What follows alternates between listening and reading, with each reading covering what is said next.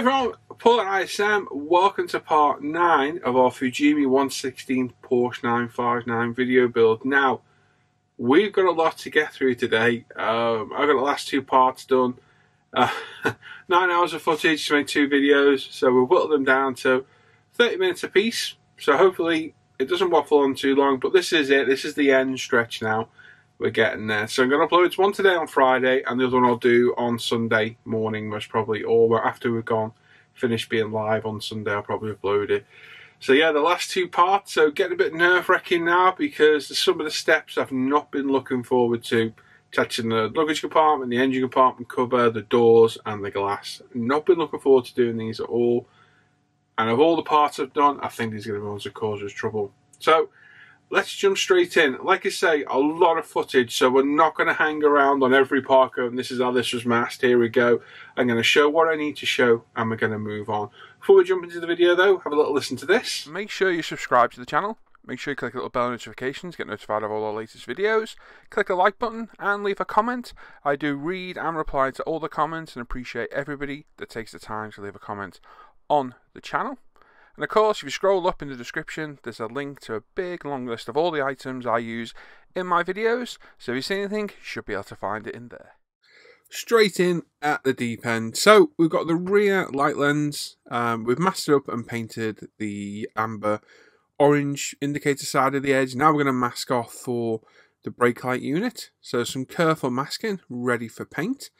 We've also painted our front indicators and side repeaters as well, both in Tamiya LP clear orange. All these parts are painted up in semi-gloss black Tamiya, and the door handles in the body colour. We've got our wing mirror, which we've painted in black, but we were going to spray it, and then I thought bare metal foil. Let's have a look at the bare metal foil. We'll use this in a few places today. So we cut it out to size, burnish it down with the cotton bud, and then we'll cut around it with our knife, like so, and then round off the edges, make sure it's all fully adhered and conformed, and yeah, that'll do the job just fine. Bit quicker, a little bit easier, and I think it gives a better result, to be honest, as well.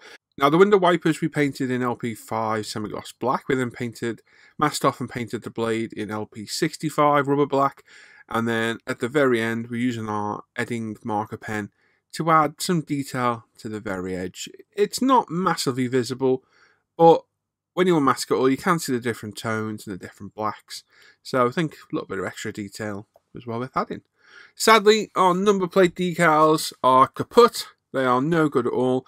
I did have some others from my 356 Porsche in the same scale, and they just didn't look right at all. So we'll pick up some aftermarket ones in part 10. Wing mirror, a little bit of deluxe materials gluing glaze, and we'll pop our freshly bare metal foiled mirror in there. So on the exterior parts, we're trying to use Say glue as little as possible, purely down to the sheer mess it can make in a heartbeat. So yeah, use deluxe materials. You can wipe up the excess with a moistened cotton bud and you're all good. There's our rear light lens. We've painted our red for the brake lights. Now I've noticed on the Porsches that the brake light is slightly darker than the reflector. So we've got some alclad smoke here. So the whole back middle part of that lens has been painted in LP clear red. And then we've gone over the actual just brake part of it, the brake light itself, in alclad smoke. So a couple of coats of that. Let it dry. It's a lacquer, so it's lacquer on lacquer. It's no problem at all. And then once we unmask it, we'll try it up against a silver painted spoon. You can see the tonal difference there. It looks a lot, but it's just because of the light in the booth. I'm pretty happy how that's come out. Door handles were painted in the Meteor Grey. Wasn't going to 2K these, so we used the Mr. Hobby Super UV cut. Couple of coats of that, let it dry, they're all done. Now we need to mask out the outer edges of the rear light lens, because that's getting painted black. So it's a case of getting our Tamiya tape, detacking it, very, very carefully putting it over the top, especially on these clear parts. They are brittle, they do break quite easily. So we're just going to put it down, burnish it down with our cotton bud, then get the edges with our rounded cocktail stick. This is the right end, there we go. And we just burnish all the edges down And then we'll come in with a freshly bladed knife and we'll cut it out, and that will leave our centre mast. So yeah, the whole outer edge of the light unit on the Porsches is black. It's not too bad in this scale, giving us a little bit of extra size and room to play. It does pay dividends on the larger scale, that is for sure. So again, we just fold the edge of the light unit, nice fresh blade, nice sharp knife.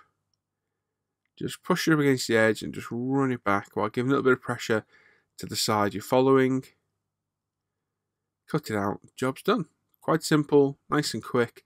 You could also use thinner tape like the Tamiya 123 and the Aizu tapes as well to mask off the innards if you didn't want to do it this way. But this is the quickest and easiest way to do it. So there we go. Once we're happy, make sure we're all cut right to the edges. And once we are, we peel our tape back. And there we go. Jobs are good. And once we've got the tape off, burnish the edges down again with some cotton buds again. We don't want any paint bleed. And there we go. Mount it to a lollipop stick. We've masked the back off as well, so don't get any black on that. And then we can hit that with a few coats of LP5 semi-gloss black. And voila, there we go. All painted up. Now time to unmask it. Quite a satisfying but nerve-wracking part of this. It's nice to get it off, but yeah, you don't want to see any bleed through. And look, perfect. Absolutely spot on. No problems at all there. Yeah, happy with that. So get a hold of it carefully. We're masking off the back, and we've got something to grab hold of as well, which is handy while we're unmasking. Just carefully get your knife edge underneath, grab the tape, and off it comes. And look at that, perfect demarcation. Now again, I was going to paint the back of this, and I thought, well, we've got the bare metal foil out. Let's bare metal foil it. So here we go. I'm just lining it up on the sheet of bare metal foil to get a rough size. Put that safely out of the way. And then we'll put it onto the back, cut it to size, burnish it down, and that's it. That should do. Hopefully it gives us a nice result. I've never ever done this before, but after doing it in this, I think it'll be my permanent solution for light lenses. It worked really, really well. You could also do it the other way around. You could probably get this into the actual indented part of the car body where this sits, into the recesses, but I think this is the easier way, and I don't think it's going to make much of a difference to the overall finish. It's silver on the back. Just having a quick look how it looks, and it looks absolutely spot on. So happy with that. Once we're happy with it, we grab our cotton bud again. These are the tool of the day today. Get it all burnished right up to the edges, all around the Porsche name. And then we can come in and cut off any excess. Then got our rounded edged cocktail stick. And burnish the edges fully down.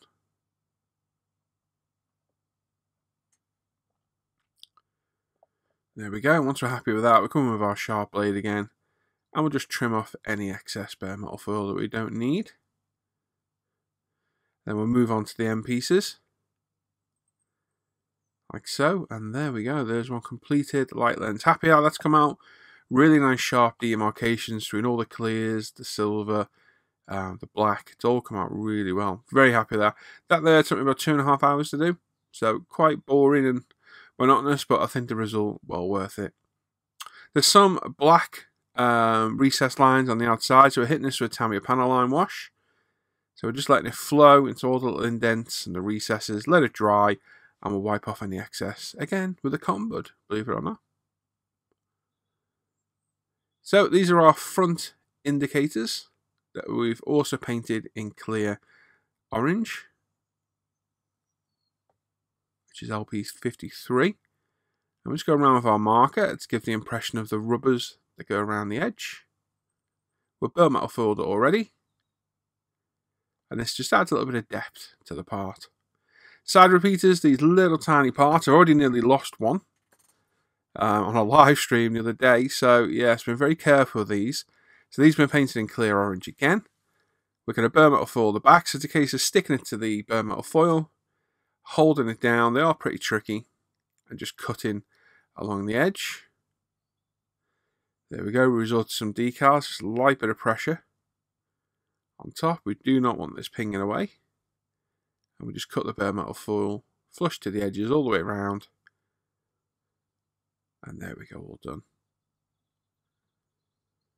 We'll then come in with our marker pen again, holding it gently in the tweezers. I like to use the decal tweezers for jobs like this. They're flat, you've got much less chance of them pinging things away, but you still need to be very careful or this will ping in literally to oblivion and it's gone forever. So like I say, nearly lost that once, so not doing that again. And there we go. There's my completed rear light lens. That looks very good. Nice clean paintwork. The brake light is slightly darker than the reflector, just as in the real car. And yeah, very, very happy with that. That turned out really well. That was time well spent because it's quite an obvious part on the car. Now, a part, again, I've been looking forward to, but not been looking forward to. We 2K'd our body about 3 weeks ago. So it's well and truly cured. We need to flat back and remove any of our dust or high spots or any imperfections in the paint. You can see there, 1, 2, 3, 4, about 5 dust spots on the roof, a couple on the wings, and that is it really, pretty clean. But we also want to remove some of the thickness of the 2K. We've got 6,000, 8,000, 12,000 micro mesh, and then we've got the ultimate modeling products polishing system. So we've got a compound, a polish, a wax, and a detail shine spray as well. So we want to reduce the thickness of the 2K. We've got our cloths as well, very high quality microfiber cloths we sell at UMP. We want to reduce the thickness of the 2K because otherwise it can look a little bit toy-like. So it's a case of going round, and with this, we'll start with the 6,000. I don't like to go any more than this because it can put scratches into the finish that are an absolute nightmare to remove. So I try and stick at 6,000 and I just take it slow. So we do 6,000 go over wet, then we come with the 8,000. And again, we're just not really applying a lot of pressure. Keep it wet and moist all the time. It reduces the scratches. And just systematically go over the whole body. But we're just going to show this part, because I don't need to show the whole thing, because we'll be here for about 3 hours. Once you've done that, we'll pick up our 12. Once we've gone through all the grits and the grades, we'll have a little look at it and see what it looks like. And then if you need to, you can repeat and just keep going. This is a fine line between get rid of the dust and ruining your clear coat, because it's easy to burn through, especially on edges or raised parts. And there we go. So a couple of them have totally vanished. There's 1 or 2 of the bigger ones still there. So we'll go through the grits again, starting at 6,000, and we'll work through them all until it's gone. Once we're happy that the dust spots have gone, we'll come in with our compound. We'll wet our cloth. Do not use the same water as you've been using for your micro mesh, because you will get grit in there and just introduce more scratches. And then applying the compound, add more as needed, and we're just going to buff this up to a shine. And the compound's a harsher polish basically, and it'll remove the scratches for the majority. And there you go. Apart from that middle one, the others have totally vanished. So we will rinse and repeat on that. So we go through all the grits again, through the compound again, and then when we're happy, we're here now with the polish, giving our final touches. So the whole car's been gone over with the micro mesh, with the compound, and then with the polish as well. We've got rid of probably 90% of any imperfections or flaws in the paint, and thinned it out in places as well. So it's looking good, it's coming up well. This is a moment that you need to really take your time on, because it's so easy to burn through your paint, and it really will ruin your hard work. It's almost to the point that if you're not confident doing this, and you've 2K'd it, leave it alone, because you'll get a good shine off the 2K, but obviously if you've got any imperfections, they will show through. So there we go, all freshly polished. If you look at my bench, you can see my Mulzer Hero sign reflecting in the roof. Beautiful shine. Like I say, I reckon about 90% of the imperfections are gone, as far as I want to push them anyway without ruining all our clear coat. So repeat this for the doors, the boot lid, and the bonnet, well, the luggage cover as well. And there we go, there's all the parts done. It's looking good, absolutely stunning colour, and the Gravity 2K doing as good a job as always. So we'll pop this in its plastic case. There's the doors as well, come out beautiful. Very happy. It's like my final inspection before I'm happily to sign it off as done, and our engine cover and luggage compartment lid as well. So we pop them all in here, we pop the lid on the case, and we know they're all safe. Now, a lot of you have asked, why did I keep these on? Well, there's not a lot of strength in those A-pillars, and I knew I had a lot of polishing to do. So we left them into the very last minute. We cut them off, sanded them smooth with one of our customizable 400s, because these are going to be painted black anyway. Testing our front windscreen now. So cut it off, very slowly cut through the plastic, and then cut as close as you can. We're not going to sand it just yet, because all we're doing is a test fit, because I was quite curious to see how well the clear parts were in this car, because I thought they were going to give me a little bit of trouble. And I kind of wasn't wrong. They were a little bit tricky to do, but we'll get to that in a little bit. Now we've got a whole mad masking session to do that took me hours. Hours and hours and hours. We've got the luggage compartment inner seal to mask off, front windscreen, the rear window, and the engine compartment is a different colour to the rest of the body.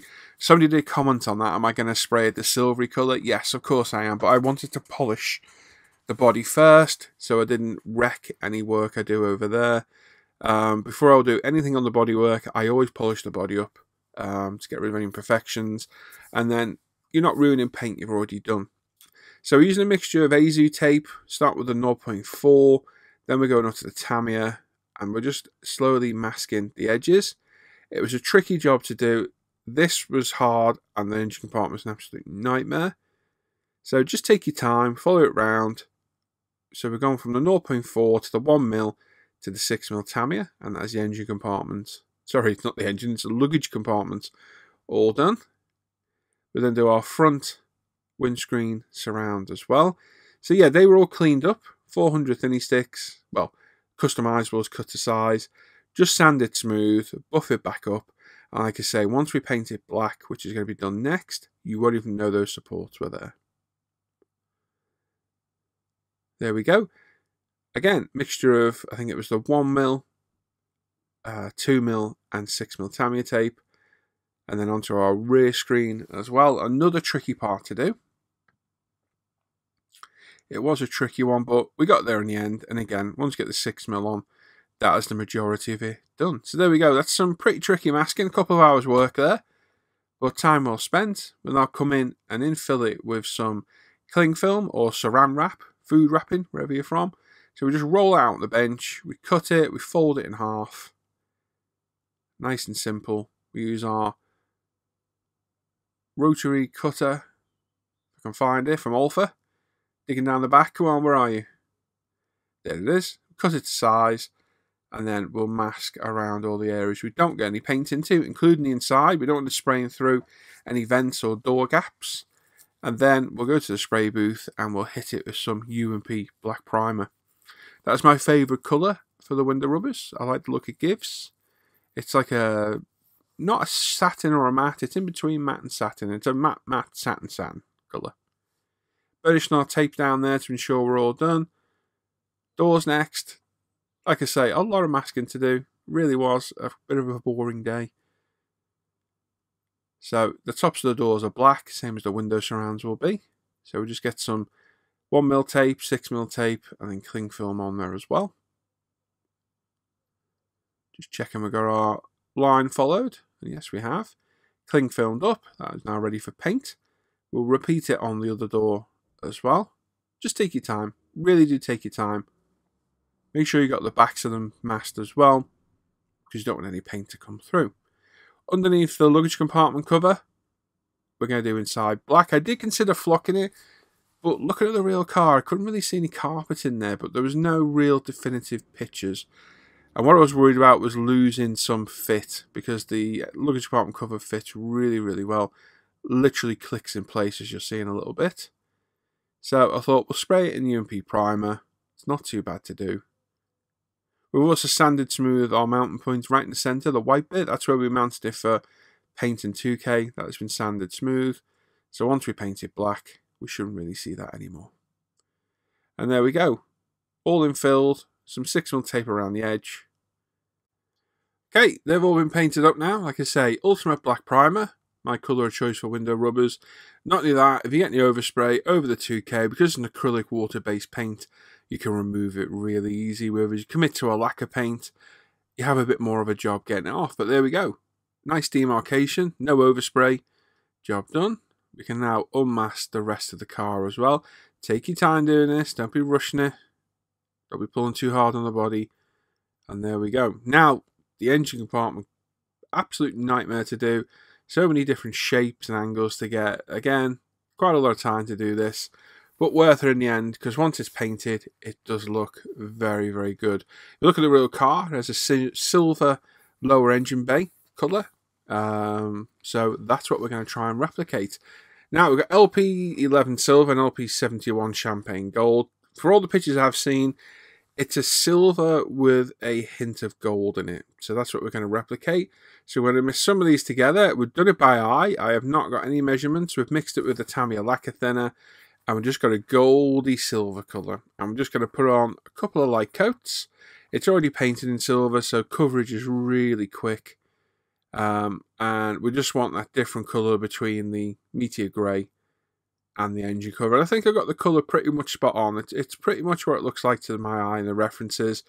It goes from a silver to a silver gold colour. And yeah, that's kind of what we got here.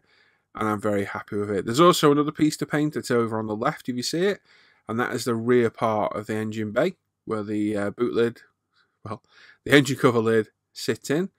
And once you unmask it, you can see the clear definition there between the different body colour and the silver of the engine bay. So yeah, happy with that. Nice clean demarcations, no bleed through at all. Really, really came out well. Now, I was going to mask and paint the headlight units, and looking at it, I thought, you know what? We're going to use the Molotow pen. They work really well. We'll carefully get it in there. We're going to coat down, leave it overnight, come back the next day, pop another one in, and it'll be all good. The headlights are pretty, they're good quality, but you can't see through them that well, as headlights are normally.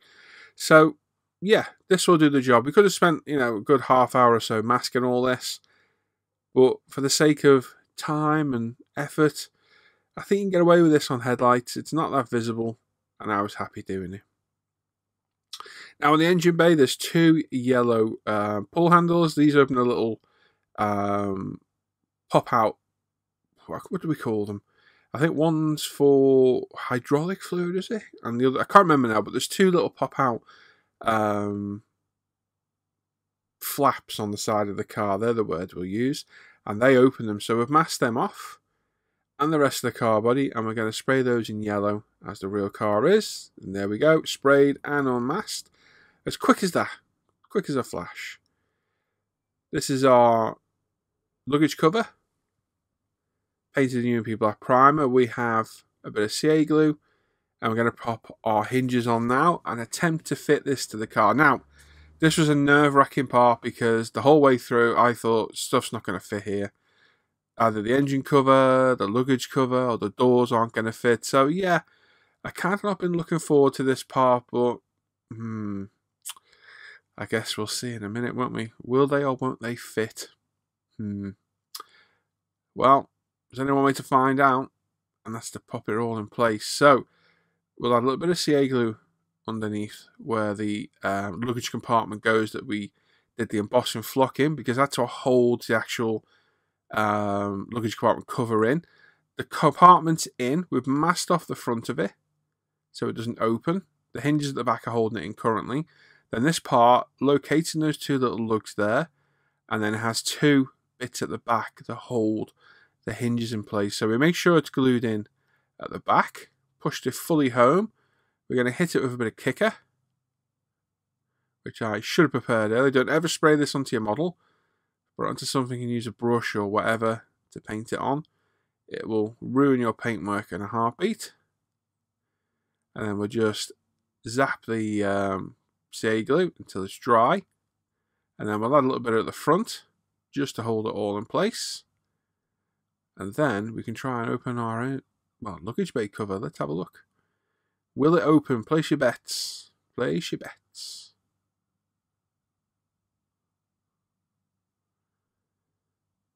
So give it a few seconds to dry. Give it a little bit of a tap. Make sure nothing falls out. And there we go. We pop the cover. Not too bad at all. Does it close? With a nice satisfying little click. It does, but it's popping back up. And what I realised was it was pushing the very front of this down as I was closing it, and that's what holds it shut. See there? So I thought, we'll dab a little bit of Say glue in there, get it cut, get it set, and that'll fix it then. No bother at all. So our perfect pen from Loctite, a little bit of a dollop each side.